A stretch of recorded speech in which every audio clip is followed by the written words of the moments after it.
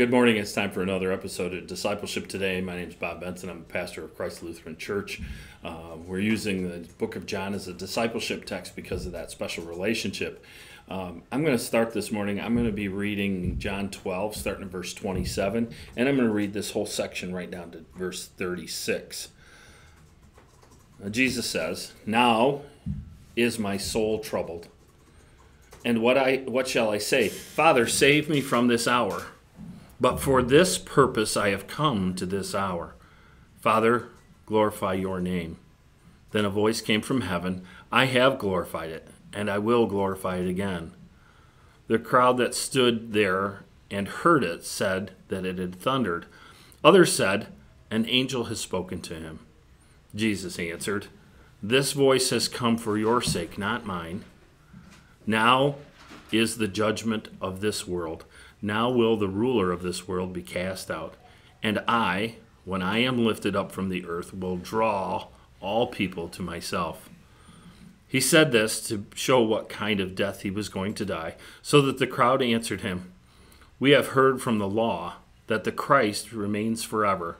How can you say that the Son of Man must be lifted up? Who is the Son of Man?"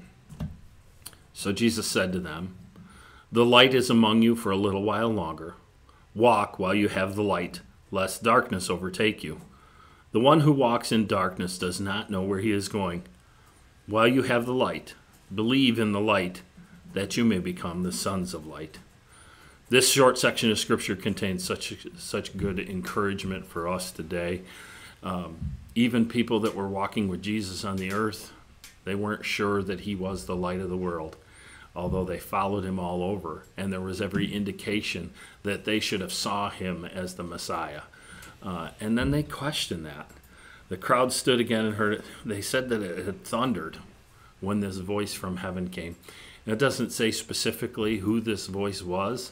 It could have been an angel, but I believe it was the Father confirming that Jesus was on the right path.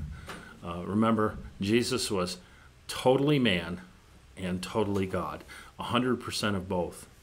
And there are times when his humanness needed the affirmation that he was doing the right things for the right reasons.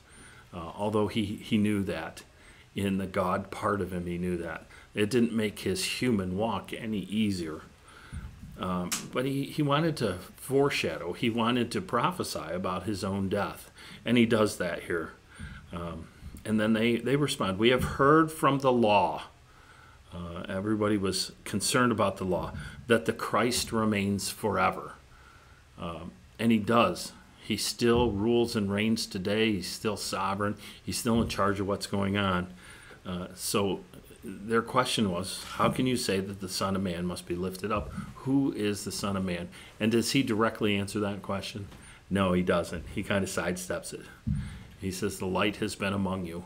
And I think there was a certain section of the people in the crowd that knew what he was talking about, that he was the light. He had said that he was the light. So he says, don't let the darkness overtake you. Even though he's talking about his death, burial at this time, and eventually his resurrection,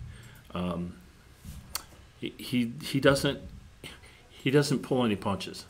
He tells them it's going to get dark before it gets lighter again.